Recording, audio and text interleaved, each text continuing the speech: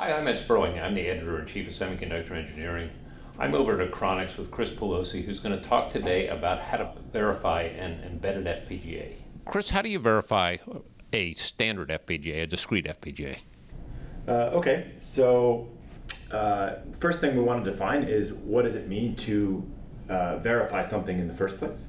And if we're talking about a design that's mapped into an FPGA, generally what you would mean is confirming that the functionality of the RTL that somebody wrote for that FPGA functions as expected.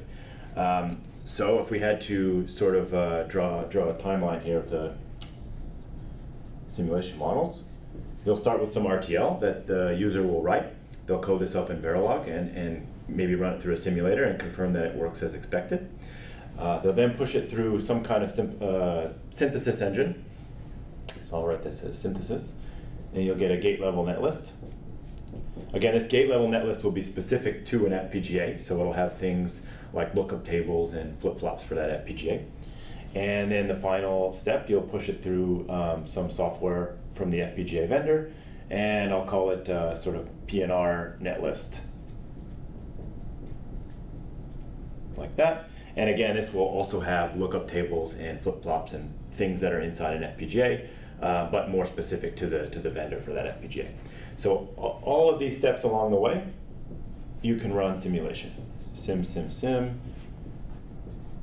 and you're basically just confirming that the output vectors match what the expectation is. When it comes time to actually running these designs on hardware, you simply take the resulting bit stream from this last step, program your FPGA, and run it on the board, and it's really the responsibility of the FPGA vendor to make sure that their simulation models match the expectation that you'll have on silicon. So what's the difference when you go from a discrete FPGA to an embedded FPGA? Okay, so first let's talk about verification of IPs in general. So the verification that I've just described here is for a general purpose standalone FPGA that you might purchase and put on your board. In that sense, the FPGA is really a black box. The customer of the FPGA simply puts it on, connects up the right pins based on what they've placed in their design, and it should just work. And it's the responsibility of the FPGA vendor to make that so. In the case of an IP, it's a little bit more strict. So if you have an ASIC, let's talk about having an ASIC here. And I'm an ASIC integrator, and I'm going to integrate an IP, and I want to make sure that A, that IP works as expected, and B, I've hooked it up correctly. It's a little bit different than an FPGA where you are expecting the FPGA to function correctly and you don't really have to do a lot of extra verification for that. In this case, I'm going to buy an IP. I'm going to put it here in my ASIC, and the IP provider is going to give me a model for how that IP behaves. So when I run my simulations, I'm going to run a simulation before tape out of my ASIC from my pins, and some of those paths will go through to the IP. The IP model will describe how the behavior of that IP works, and then the outputs will come out, and I can check that they're correct, and I'll get the go-ahead before we tape out the ASIC. So that's generally how it would work for any IP. So you're thinking of an embedded FPGA as an IP block within the ASIC, right? Absolutely, yeah. So you always have to think of an embedded FPGA as having two sides. There's the traditional side where it looks just like an FPGA. It has an end user that's writing RTL that maps into that FPGA. But now we have this other dimension where the FPGA also acts like an embedded IP. So similar to how an ASIC integrator might buy a PLL or a DLL and have to integrate that, we would have the same constraints for an embedded FPGA. So you've got to characterize this FPGA depending upon the size, on how fast it's going to be running, whatever you're using that for in that particular design, right? Exactly, yeah, and that's where the extra complication comes in. So if we go back to the picture here where we've got the ASIC and a generic IP that's been integrated, what happens if this IP is an embedded FPGA? Well, if you're familiar with an FPGA, you know it's a two-step process. The first step is that you program the FPGA to get all the bits in the right places, and then you start sending vectors in and expecting functionality on the output. And that last step is really a function of what your user design has been mapped to perform. So if we look here at the picture, I'll draw a blow-up of what this IP block might look like for an FPGA. There's going to be some fixed pins, because again, this is a hard IP that's being delivered. These pins do not change. There's something that the hardware integrator must see and connect to and run timing against and verify against. Inside, there will be some amount of logic that's also fixed. So this is logic, for example, to program the FPGA, some kind of state machine for sending bits in and out. So I'll put that as program here. And then there is the sort of FPGA fabric. That's where all of the user design that is written gets mapped into. So I'll just say user logic over here. So when we're talking about verifying, we have actually two aspects that we need to verify. The first is that we can talk from our controller and ASIC to program in and out of the embedded FPGA. For that, the function is no different than any other IP. The pins on here are the programming interface pins. The function is fixed. This is usually implemented in standard cell or some fixed logic. The functionality doesn't change. So in that sense, that is exactly like verifying any other kind of IP. For verifying this other block in here, that you might ask, you might say is different for every single user design that anybody might map into your FPGA. So how do we know which design to verify, and how do we know that everything is hooked up correctly? So one of the things about an embedded FPGA is there's no fixed function. This is sort of a piece of clay that you're molding for whatever you're doing within the design, and it may vary from one design to the next, even within the same company or within derivative chips. What happens in terms of verifying that? You're now trying to say, what does this thing actually look like for this design, and how does it affect this design? Right. So the way that we've solved this at Achronix, the way that we've handled verification where the end design function might change per user design, is that we develop a model that looks a lot like this picture that I've drawn here. And the first step is essentially to make sure that your programming interface is first working. That's a fixed function. We verify that as normal. The second step is to verify all the connections in and out of this block that I've called a user block. In the very first model that we would deliver as a model for the ASIC integrator, this block here is actually empty. So it has no functionality. It has all of the hardware pin names.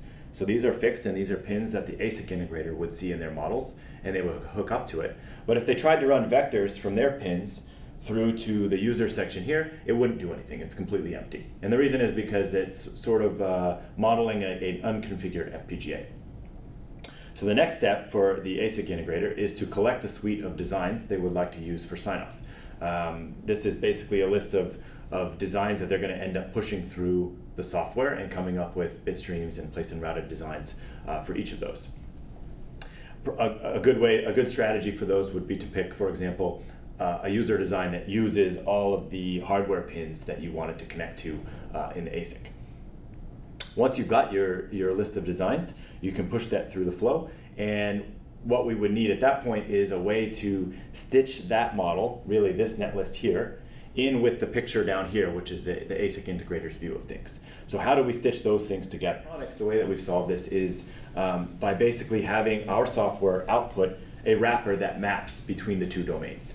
And so from the pin perspective, if you think about it, the ASIC integrator always sees these pins along the edge of our IP. So those pins have fixed names, they hook up to them in their Verilog, and that's that. Under the hood, the netlist that the users created for each of their designs will have inputs and outputs named according to whatever their logic did. So they may call it A, B, C, and out, for example. Whereas the pins on an embedded FPGA will be chosen by the FPGA vendor. Are the verification of the eFPGA and a classic ASIC much different? Do you need different skill sets, or can the ASIC verification team still do the same thing?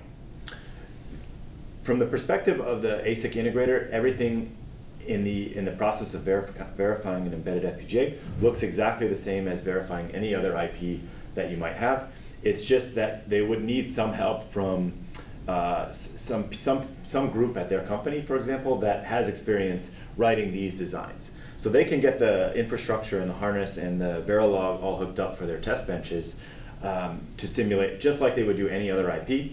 But really what comes into play is what goes into this box to say, yes, this is hooked up correctly, this is good. We've checked that all the functionality is working.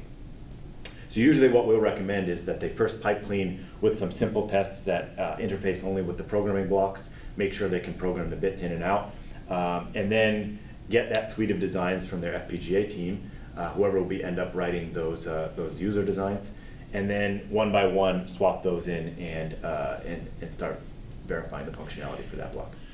Once this is out in the field, once it's already post-production, is it the same kind of flexibility that you'd get out of a standard FPGA for we can fix this out in the field as opposed to having to work on the software and workarounds that way? Oh yeah, absolutely. Basically, once this has been integrated and is deployed in your ASIC, the embedded FPGA will have all the benefits that a traditional FPGA would have. So for example, if you found that there's some, here we'll go back to the ASIC picture, if there's some logic over here that talks to the embedded FPGA, and there's maybe some features that are broken that were previously implemented in this section, you can bring some of those signals over to the embedded FPGA for debug, or even push some of the functionality into the user space and have it run in the FPGA instead. Typically when you're working with IP, one of the things that you do is you have a very fixed model. You know exactly which pins they are, you know how the thing's going to be used. There's only a certain number of ways that it can be used. With an eFPGA, you're opening up a lot of different possibilities too with that. How do you deal with that? Right, that's a good point. So if we look back to the picture I've drawn here, as I mentioned, the embedded FPGA has a fixed set of pins, and those pins have specific names so that the ASIC integrator can hook up to them. What the functionality behind those pins is depends entirely on what the owner of the user RTL has implemented in the FPGA. So for example, let's say that we've created a netlist here that has pins in 0, in 1 as inputs and out. So I'll draw a little bubble here. In 0, in 1, and out. And this has some functionality that the FPGA developer has verified. When you apply the right stimulus on in 0 and in 1, you get what you want on out. So now how do we test that in the ASIC environment from the pins of the embedded FPGA?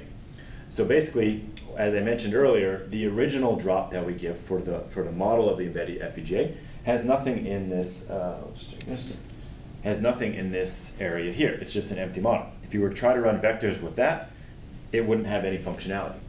And the way we solve this at Achronix is when we dump out this netlist, we also dump out a level of hierarchy that exactly matches the hardware hierarchy in our embedded FPGA with the hardware pin names here and here, and some connections between those and the user's RTL. And those connections are based on how the owner of the FPGA RTL has placed their pins.